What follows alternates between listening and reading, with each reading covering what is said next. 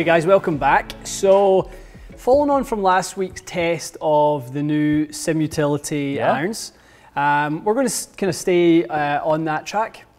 And it's one that we've been anxious to test for a bit because I don't think I'm wrong in saying there's not very many that have an adjustable hosel. Yeah, really since the Gapper. Yeah, that's right. Gapper was probably the only other one that had the adjustable sleeve and kind of had that wood kind of technology, that adjustable loft technology in there. Right.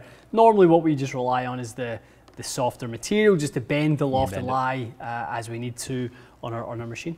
It's an interesting idea though, because if I bought this driving iron, I'm playing a links course, I loft it down to its strongest. Yeah. Another day I'm going and playing a parkland course where I'm going to hit it into a lot of greens and par fives, I'll loft it back up. Yeah. I'm not going to come to see you twice and bend it. It's a different conversation. I think there's a place for it as like a feature of the club. Yeah, 100%. So the one we've got today is 19.5 degrees as standard. So kind of your modern 3-iron. That's kind of where 3-iron is nowadays. So we're going to... It does say 3. Sorry. Yeah, so that's the 3 utility. And what we'll do is let's test it at its neutral form. But let's give people an idea of, okay, if you do move it into its open, or not open, but if you move it up or move it down in loft, how much does that change it? What's the difference that that club can be? How versatile can it be? I'm also very curious what changes to cause that. Yeah. You know, we know the loft's going to move, but will lie angle move? Will it affect shot shape for people? You know, maybe it's a fitting tool to some degree for a driving iron player. Definitely.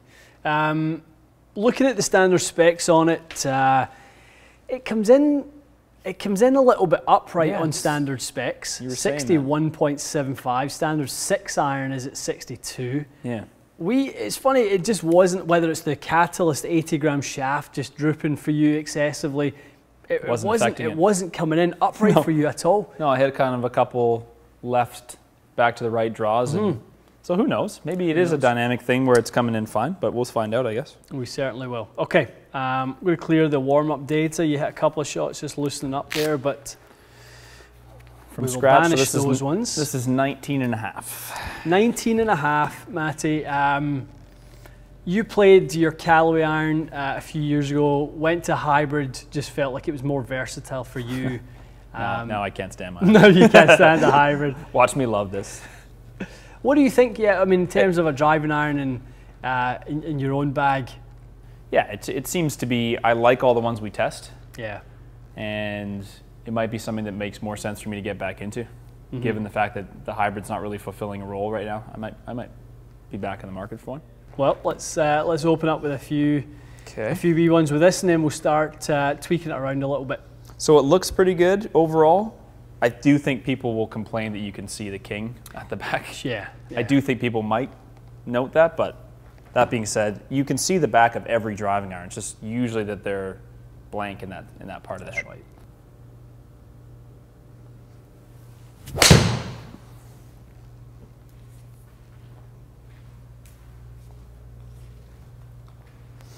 .240 on the fly, Matty. That's pretty tasty. Sporty. 150 coming out 10.433. Nice, great strike. Good start, eh? Feels pretty good. Oh, good as that. A little low in the face, maybe. Okay, so you maybe lost 5 or 6 yards, strain a little bit low. At most, yeah. Yep. Yeah, not bad. The kind of design of this one, Matty, it is designed to play similar to what people will be familiar with, what TaylorMade do with the speed slot in the bottom. Right. A little bit more contribution down low. You've actually got the face. The face is attached to the sole plate, as you can see at that dark area. Yeah. So the face and that piece are all one piece forged kind of steel welded to the kind of what Cobra call the power shell body around that. So that's kind of where you get the speed from and sort of the significant distance. And it's pretty hot, isn't it? Seems to be effective. Well, you just can't afford to, thin a driving iron and you're trying to hit it 250 and it goes 210. You just can't afford to do that. No. With a T club. And I just think when it comes to a driving iron, I know a lot of people may think that the modern 3-iron. So if your irons are stronger lofted, I think of it often with something like a T100S. Yeah. The 3-iron in that is about 19 degrees. It's pretty strong. Might even be a little bit stronger than that, maybe 18. something along those lines. I just don't think it offers you the forgiveness that that offers you. Not even close. That isn't a driving iron, what you're saying. That's not just a driving an iron. It's a matching iron to the set. This is a driving iron. Yeah. This is designed as an off the tee or for a long second shot. It's a great summary of why these clubs are always bigger than those traditional irons, because the forgiveness requires the shape. You can't do that in a bladed iron. Definitely. Okay, a couple more, and then we'll play around with the sleeve. You're not having any issue getting up in there. I mean, it's no. It's up what do you think of the sound? I think people will like the sound. Yeah. It just sounds like you've hit it hard. It's jumpy. Yeah, that one launched up and spun a bit less there, so yeah, it's good. I mean, it's performing like a 3-wood. It really is. The numbers would basically tell you that you're hitting a 3-wood. I think that's where it's interesting, taking a 19.5 degree lofted club. Yes. You take a 15 degree lofted club. CG location at that point can sort of neutralize the result of both of those from a launch and spin perspective. So, you know, the shallow body front to back and the height, obviously, so bringing the CG forward, raising it up, can deliver obviously less loft than moving that CG low and back. Because I have a hard time getting those numbers with the 3-wood. Speed obviously is down, I get that, because of the loft, but to get 12 launch, 2800 with a 3-wood, we'd be quite happy with that. Be very desirable, wouldn't it? So you can see why the iron is a good option for someone that struggles with the 3-wood.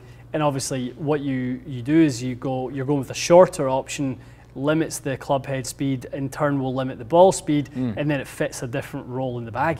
Yeah, it's quite good. Pretty good. Yeah. Okay. I would like it at 19.5. Let's what do you want to do? Down first? Yeah, let's see how toasty we can make it. Let's see if we can. I mean, ultimately, it's going 270 there. I mean, see if we can get a couple of roasters going. How far can it go? Yeah.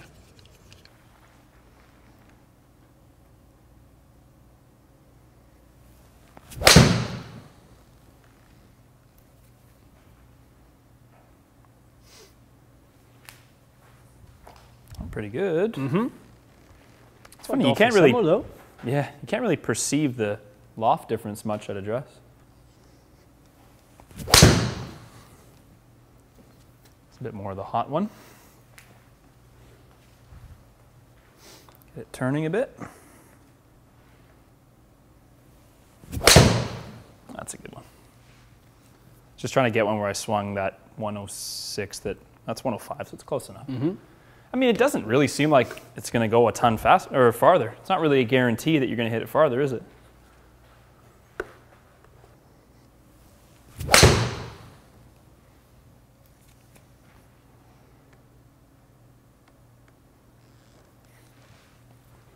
Get on there. Get on there, boy. There's the... I think that's the one flatter one, eh? Yeah, you're designing the club to do that in the lowest loft. More speed, less launch, less spin, a couple more yards, and the flight is underneath the other flight. Just to flatten it, just a little bit. So it's not, nice. Not a difference that's going to sort of completely transform the club. It's a subtle nudge in the right direction if you need it to be flatter. It's pretty cool, though. Yeah. I think if you bought this club and I mean, we're going to show the third option in a minute, but if you had basically 3 options and all you got to do is twist the screw a couple times on the first tee and you're set to go for the day. Yeah, yeah. No metal fatigue, no kind of issue with bending it over time and kind of any of that sort of stuff. Now the higher quality forgings, you shouldn't really have to worry about that stuff. But again, there just isn't even an option or an issue. No. You know, there is no bend marks going onto the hosel. There's none of that stuff. It's just moving. Now, it is only moving the loft. There is no lie adjustment. Well, it is moving it subtly more upright. Yes. We talked about that. So it's an adjustable sleeve. Single axis sleeves move upright as they move off neutral. So whether it's moving it, less loft or up in loft, it is moving more upright, and we can see that if we look at the dynamic lie angle. Oh, okay. Yep. Yeah, so we're back to neutral. So you were a little bit toe down, so it was relatively flat. Mm-hmm. Now it's a little bit more upright. Interesting. Yeah. All right, my man.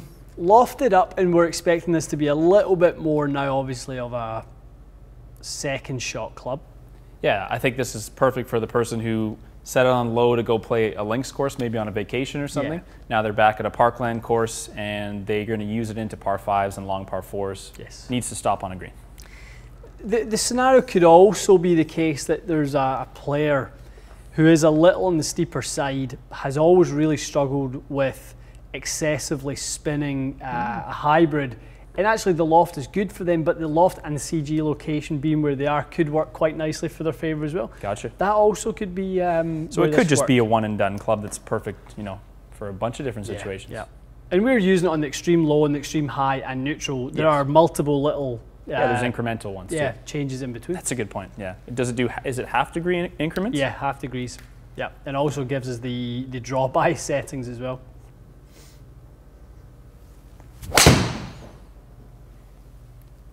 That's nice. Look at the difference.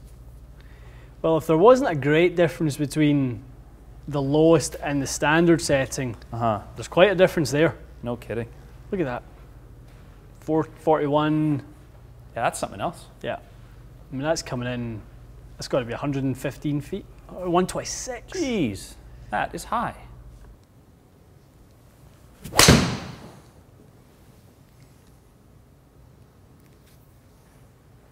It's crazy how different that is. Go on. I actually thinned that a bit. It went so high. Yeah. The spin probably climbed a bunch. And it's doing what it was intended to do, though. I mean, obviously, when we're looking at a scenario like this, you see the same amount of change one way to the other. That does definitely tell us a lot about sort of the player and their delivery and what the player's comfortable doing with it. Okay. Yep. Obviously, you know, you're not going to hit something at 7 degrees launch. I mean, if you look at those, there's a 4-degree difference there. So you're not going to launch it at 6 degrees and 2,000 spin. So you're saying at some point the player makes an adjustment? At some point the player will make an adjustment. And I probably did that with the lowest lofted one. Yeah, and that's why on the first couple you hit with them, I think the face was left a little bit open, just to retain a little bit of loft, and then the minute you got the loft matching up, obviously the flight came down. Makes sense. But you're more comfortable seeing some loft and you can just swing away. Obviously, all of a sudden the height goes through the roof, literally. Very different flight. 3 different clubs. It's 3 in 1, some might say. It's good value. Absolutely. 3 in 1. I mean, there's not like you can't do this with a hybrid. I think it's just cool that a driving iron has the adjustable sleeve like this. Yeah. Where most don't. Yeah. I think that's the main appeal. And aside from that, I think it's still a good driving iron. It seems like it's pretty forgiving. Flight's nice, feels pretty good. When we tested the iron, we thought the iron performed really well. Yes, we did. You know, we maybe just thought it was a hair clickier than a P790. And it is. Yeah. Having just hit the sim utility last week, I would say this is a firmer feeling club. Yeah. It's hard to say whether that's negative though, because I think some people will hit that and go, oh, it feels great to me. How many people out there are using Strixon soft feel? You know, this and that. That's going to change the characteristics of these clubs entirely. And that's a firm ball that we're using. That's a firm ball. XV, so no, totally true. Yeah. Use a softer golf ball and you like kind of a powerful feel, this might feel exactly the way you want. Will be right in your wheelhouse. Yeah. I think this is a good club. Yeah. Would you fit with that? Throw that in the drawer? Definitely. Yeah. Definitely. I mean, the challenge you've got is, again, it's the connector. The connector's unique, so, you know, we would then need to kind of build a connector into the connector. Play around with it. Yeah, but I mean, from a performance standpoint, it's quite interesting. We'd have no issues putting that in there. I totally agree with you. Yeah. Yeah. Really like it. Okay. Guys, I think that's these utility irons should be giving you something, maybe some food for thought for some of you who maybe are struggling a little bit with hybrids, maybe never really been a fairwood fan. You've got the option to go with the long iron as well. I think, you know, Matty's proven that, you know, that these are fairly easy to hit as well. You're not having a hard time managing that versus a hybrid at all. I don't think so at all. It's the first thing we did today, not much of a warm-up, and there's plenty of forgiveness and help to get the ball up in the air and straight. I don't think it's a club that would cause anyone much anxiety to swing that. Definitely. Comfort level club for sure. Yeah. Okay. Stay tuned for more. We're going to try and get our hands on a few more driving irons. I think we've got a couple more coming our way in the next couple of weeks. We do, yes. So maybe we can do a little roundup and sort of give you your thoughts as to, you know, maybe a little ranking system, a little league table. That'd be fun. Not a bracket, but we will not be a bracket. We will probably give our thoughts as to what ones we think are the best of the bunch. Love it. Excellent. All right, guys, stay tuned for more. We'll see you again soon.